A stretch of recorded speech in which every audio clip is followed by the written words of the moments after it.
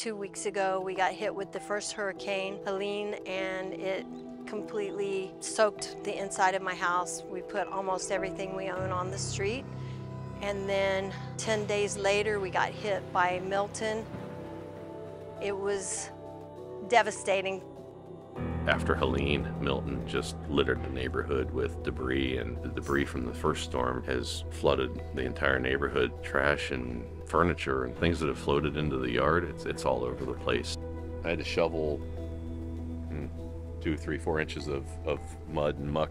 Never seen anything like this, and my neighbors have never seen anything like this in 60 years. This is Miss Carol.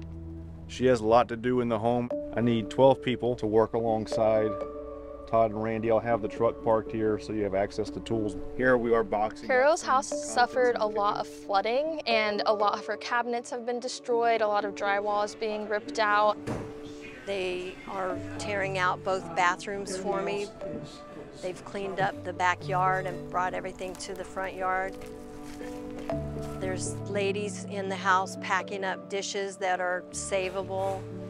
It's really devastating to see, but also beautiful because we're getting to help her in her time of need.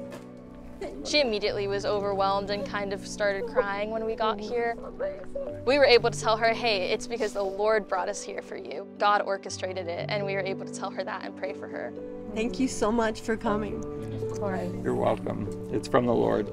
So let's pray. Heavenly Father, we just thank you so much. To see 20 people come up in your yard that say they're here to help was beyond words. I've never experienced Christians like these. And the job wouldn't be getting done if these people hadn't come to help me. Thank God for sending them to my house. It's amazing that people that don't even know me are taking time out of their busy life to come and do this for free. Just to have some help, I